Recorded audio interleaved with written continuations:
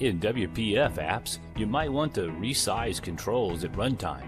For example, when you create some template for a form. In this video, I'm going to show you how to resize WPF controls at runtime.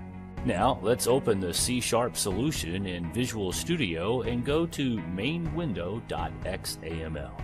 First, we need to define the style for our WPF panel and the resizer which is used to resize the panel.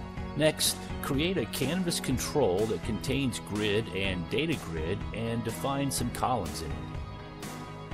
In the generic.xaml file, we add the template for the resizer class in our scenario. Let's open the resizer.cs file.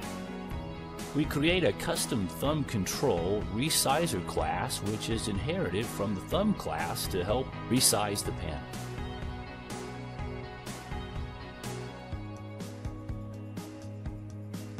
In this class, we first create the resizer directions.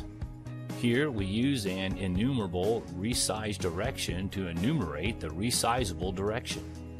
And every direction has a method to define the resize operation. Next, we call the exact resize method in the resizer drag delta function when resize operation took place. We implement a switch statement in the case of a different resizing direction. Okay, now let's see how the code actually works. Let's build the WPF app project. After the app is loaded, you can use the blue border to resize the panel. Your mouse and drag the control in the directions to best display the panel. When you're done, you'll get the resized WPF panel at runtime.